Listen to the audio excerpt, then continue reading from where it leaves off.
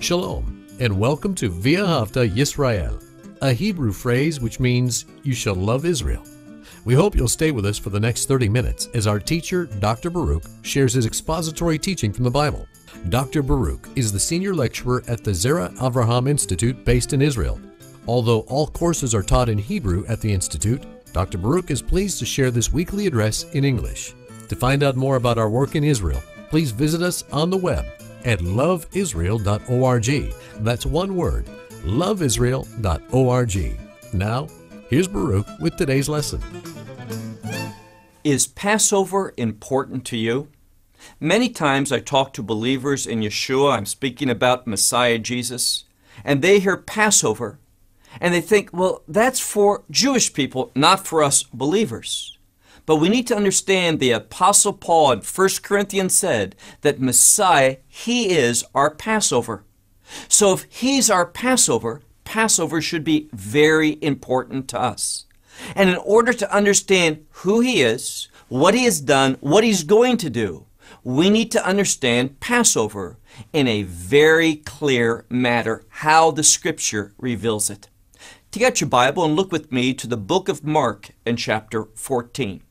For the next several weeks, we're going to be looking at Passover, the final Passover of Jesus' ministry.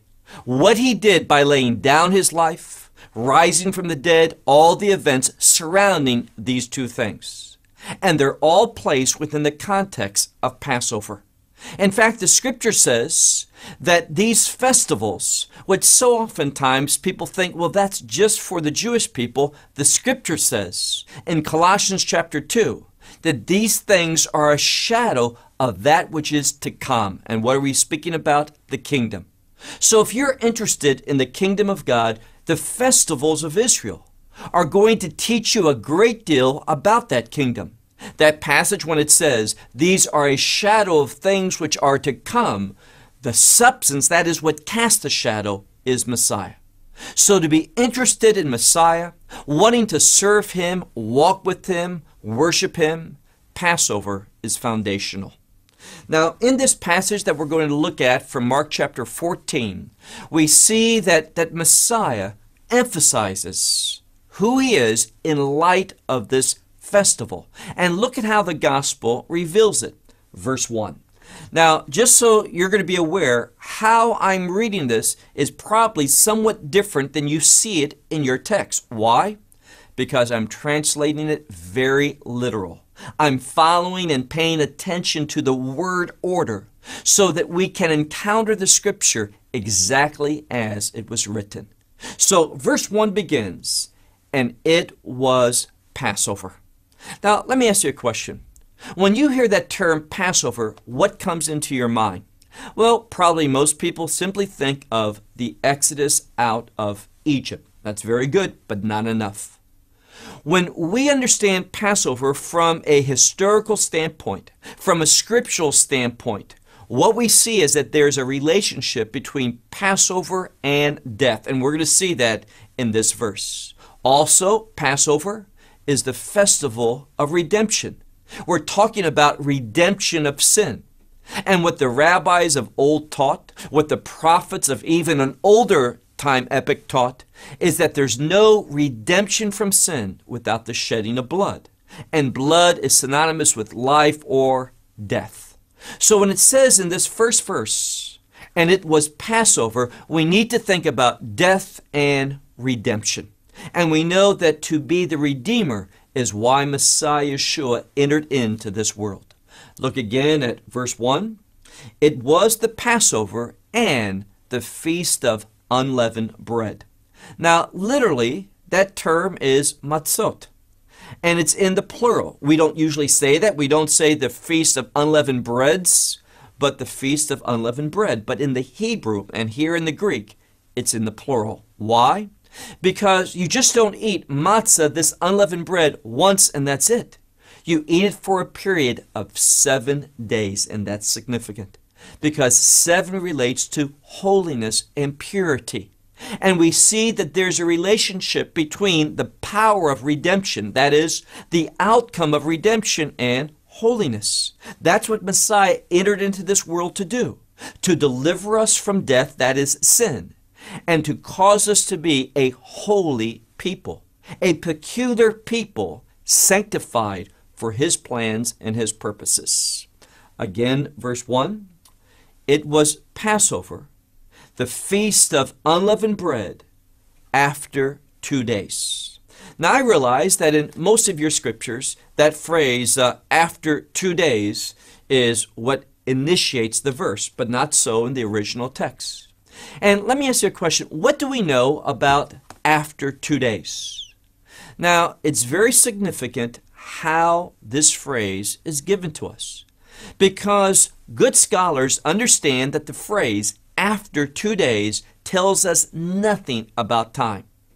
Why do I say that? Well, if I were to give you $100 and I say I'll give it to you after 2 days, if I give it to you on the 3rd day, have I kept my word? Absolutely. What about the 30th day? Well, yes. What about 300, 3,000? Doesn't make any difference. As long as it's after 2 days, I've kept my word. So the point here is this. When it says after 2 days, it's not an emphasis upon time because we don't know. What is being emphasized is the number 2, and that's important. Because once again, we're looking at Jewish literature, written in Greek, but Jewish literature. And the number 2 speaks about a dichotomy, usually 2 divergent opinions. And what we're going to see here is there's Messiah's standpoint, His position, His purposes, the will of God, and there's also going to be that of everyone else's. That is, of the high priests and the scribes, the disciples, everyone else is missing out on what God's will, His position is all about. So it says, after 2 days, and what continues? The high priests and the scribes, they were seeking how Him. Now in this passage, it's kind of awkward because the word Him, referring to Messiah, takes a lead position. It's to emphasize Him. So they were seeking how Him they could seize and do what? And put to death. Now that's important because the first thing that we learned, it was Passover. Passover relates to what? Death. And the verse ends with them wanting to put Messiah to death. Now, redemption, I said it involves death, but death with a purpose. Messiah came into this world to die, but these individuals, they weren't wanting Him to die for that purpose. They had a divergent and different understanding, and that's why the number 2 appears. Well, let's move on to verse 3. These high priests and these scribes, they were saying, though, not at the festival, lest there should be an uproar of the people. Now, they didn't want Him to die on Passover. Why?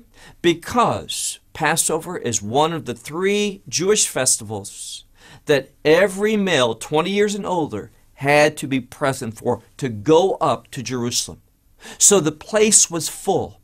And it says, because of the people. What does that mean? Well, there are times when Messiah's popularity kind of was less. For example, if you look sometime at the book of John, chapter 6, Messiah gave some very hard teachings, and many turned away. But at the end, this period, this time, we know something. He was very popular. More people were coming to Him. Why do I say that? Well, if you look at other Gospels, you will find that one of the things that He did before entering into Jerusalem was to raise Lazarus from the dead. Here again, biblically speaking, there's a relationship between resurrection and the kingdom. The one who is Lord or Master of the resurrection is the King of the kingdom, Messiah. So many people were coming to the belief, at least entertaining the possibility, yes, this one, Yeshua ben Nazareth, that is Jesus of Nazareth, He is the Messiah. He's going to usher in the kingdom. And therefore He was very popular. And the leaders, well, they didn't want to do it in front of all the people. But God's sovereign. And Messiah, because his death is going to be a death that brings redemption, he's going to die, lay down his life on Passover. Look on into verse 3. And he was in Bethany. Literally, and we've talked about this town is called Bet-Ani, house of the poor or the afflicted ones. And it's very significant that Messiah never stayed in Jerusalem. He would always depart from Jerusalem at nighttime and go and stay in Bet-Ani, showing his affinity with those who are suffering and hurting, those who are afflicted. He came in the world to minister to them. So he went out to Bethany, and notice where he was. He was at the house of Simon the leper. Now, most people just say, okay, that's a fact. It confirms a historical event. There was a man named Simon. He was a leper, and this is where Messiah ate that night, where this event that we're going to talk about took place. Well, there's much more to the story than that. Every bit of information, everything that's included in the scripture has a purpose. And we know something. Simon the leper, well, he wasn't a leper at that time because Messiah could not enter into his house because of impurity. Simon couldn't be living in the city. So he was a leper, but now healed, and that speaks volumes. Why? Because one of the works of Messiah, let me state it a different way. One of the signs that Messiah is with us is that lepers are going to be healed. So the fact that Simon was a leper and Messiah was there, it gives a messianic context to this passage. So once again, there's this meal taking place. And it says, and probably your Bible says, that they were just sitting down, but literally it uses the word reclining. Why is that important? Well, there is a commandment when we eat the Passover to be reclining. This wasn't the Passover, but Passover was near. And there's two types of meals in the Hebrew language. There's the word arucha, which simply means a typical meal. But there's also the word seudah, and that word seudah means a meal for the sake of a mitzvah. And because that word appears there, we are led to believe that perhaps there was at a Shabbat, a Sabbath meal. And because that had religious connotations to it, more often than not, the men would eat at one section and the women would eat at another. And what happens? Well, keep reading in this passage of Scripture. It says that they were at Simon's house. They were reclining, and what takes place? A woman enters in. A woman comes before him. Now, that's significant because whenever women take the forefront of a passage, according to the sages of old, and we see this is very true in the biblical writings, whenever a woman has the forefront of a section, it gives us a new context, or it reinforces the same context, which is redemption. There is a relationship between women and redemption in the Scripture. So once again, if we missed it, when it says it was Passover, what should enter into your mind? Redemption. A woman takes a forefront, what should enter into your mind? Redemption. That's the context of this scripture. And remember what we learned. There's no redemption without death. And she comes before Messiah, and she has something of great significance. She has an alabaster box of a certain type of perfume, nard. It was liquid, and it was, as it says, very expensive. Now, she came for a purpose. She broke that alabaster box, and it says that she poured this perfume upon his head. Now, once again, words are important. It simply says that she poured this liquid perfume upon his head. And notice the response. Now remember, the context is after 2 days. Remember what we learned about 2. 2 has to do with a divergent opinion. She's doing this, as we'll see, for a specific purpose. This woman understands what redemption is about. This woman understands who Yeshua is, why he came into this world. It's Passover. Passover relates to death. She understands, and we'll see this. She understands that shortly he's going to lay down his life. He's going to die. But the others who were there, most likely the disciples, they missed out. Even though Yeshua said over and over and over, I'm going to go up to Jerusalem for Passover. I'm going to be turned over to the high priest and the elders, condemned to death, given over to the Romans, and crucified. He says it over and over, but the disciples never take a hold of that. They never act upon that truth. They're not thinking about what God has said. They have a diversion opinion. And we see that in verse 4. For there were some there who became indignant. That is, literally, they became angry within themselves. And not just within themselves, they spoke. It says, for what a waste. So here's this woman coming forward, and she has this expensive bottle of perfume. And she pours it out upon Messiah as an act of adoration, love, and also with a prophetic significance. A prophetic significance that's in line with God's purposes and plan. And what do they say? Well, these individuals, they become angry and they say, what a waste that she has done. For it would have been possible, verse 5, for it would have been possible for this perfume to be sold for more than 300 denarius. Now, pay attention to that number, 300 denarius. 1 dinar is a day's labor.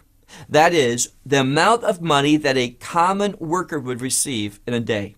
For 300 denarius, we're talking about, it's an idiom, a year's salary. So here's this woman, and this is her prized possession. She is in Bethany, a place of poverty. But somehow or other, she has this expensive perfume worth 1 year's salary. And what does she do?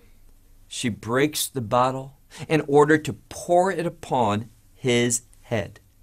And she did it out of love, adoration, understanding what was going to take place on Passover, that he was going to lay down his life, he was going to die. And what happens? These individuals, the men there, more than likely the disciples, they become indignant towards her. They say, what a waste. And they begin to what? Well, they begin to kind of trouble or vex her. And they begin, look at it, they said this could have been sold and been given to the poor.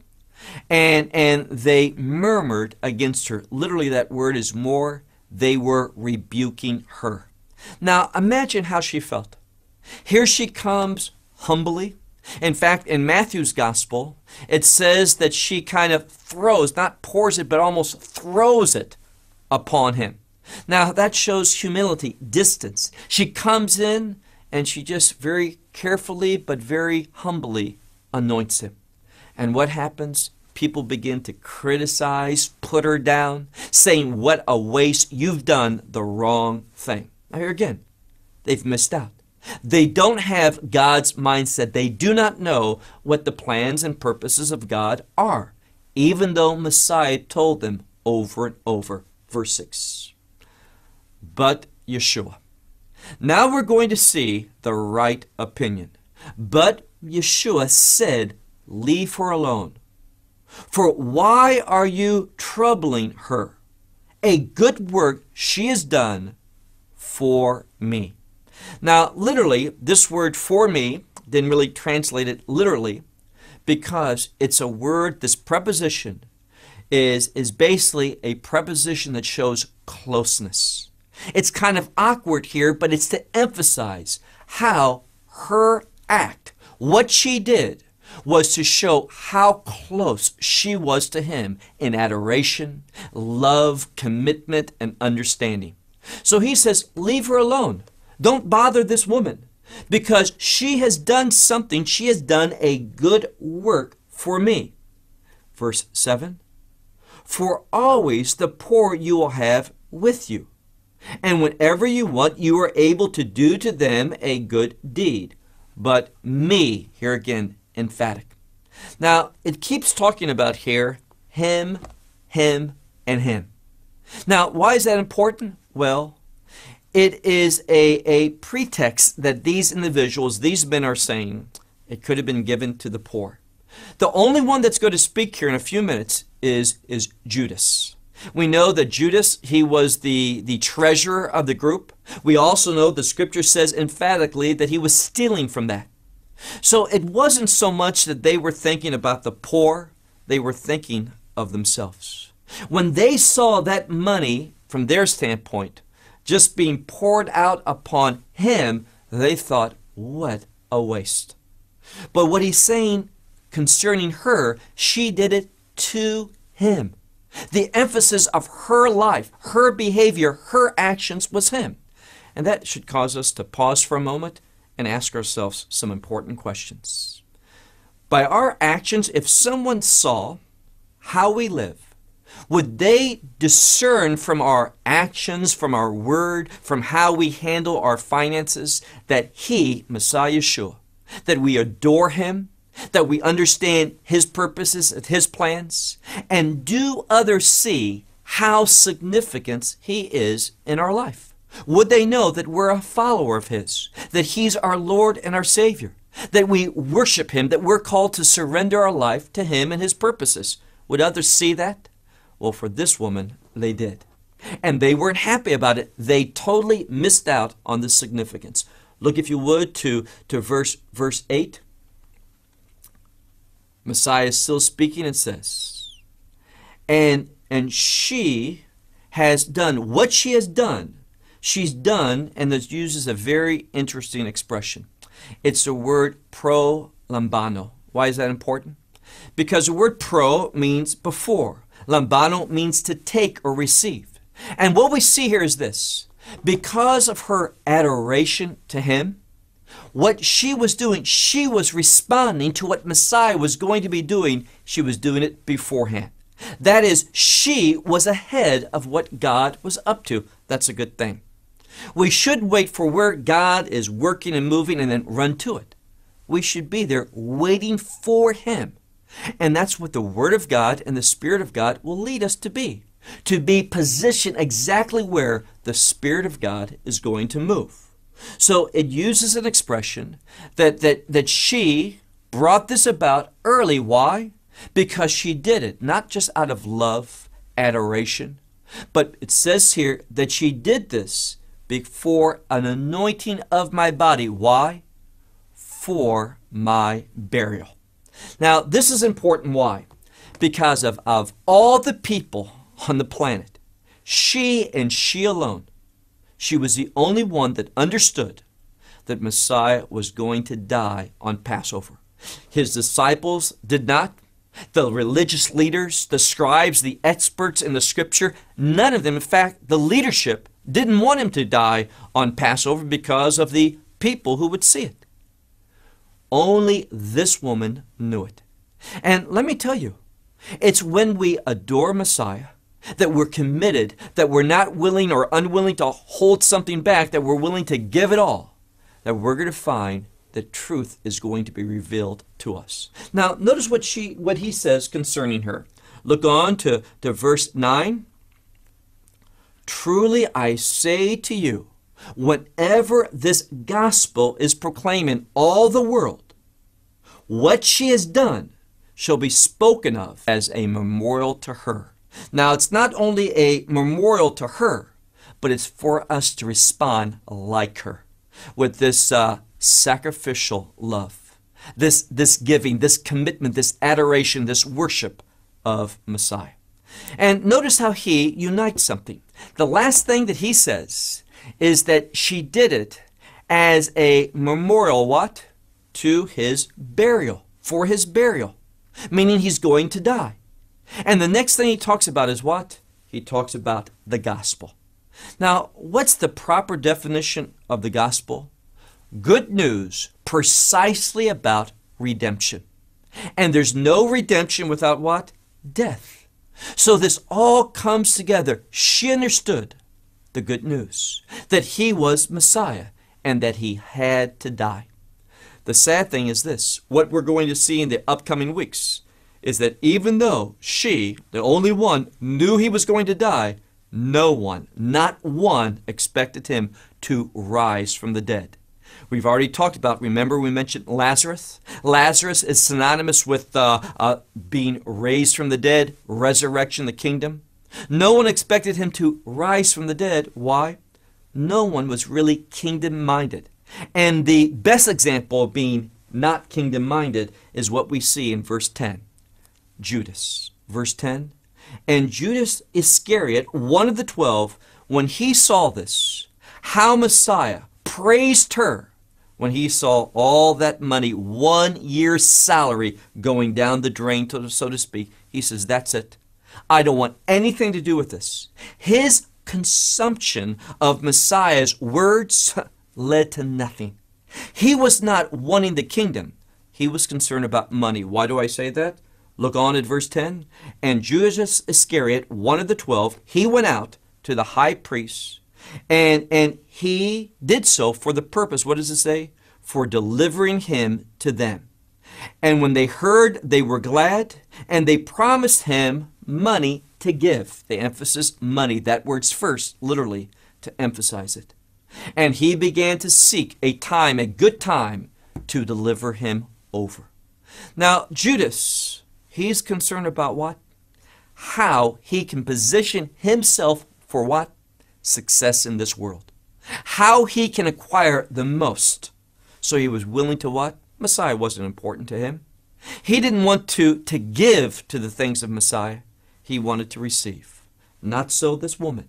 She took her most precious possession, something far more valuable than what most of us possess at our homes. 1 year. How many people have in the bank 1 year salary? She didn't have a great deal beyond that. And in one moment, because she was moved by love, adoration, understanding that he was going to lay down his life for redemption, she was willing to give it all. And that's what God is expecting from you and me, people who are willing to lay it all down for him. My time is up. Until next week, may God richly bless you. Well, we hope you will benefit from today's message and share it with others. Please plan to join us each week at this time and on this channel for our broadcast of LoveIsrael.org. Again, to find out more about us, please visit our website, LoveIsrael.org. There you will find articles and numerous other lectures by Baruch. These teachings are in video form. You may download them or watch them in streaming video. Until next week, may the Lord bless you in our Messiah Yeshua, that is Jesus, as you walk with him. Shalom from Israel.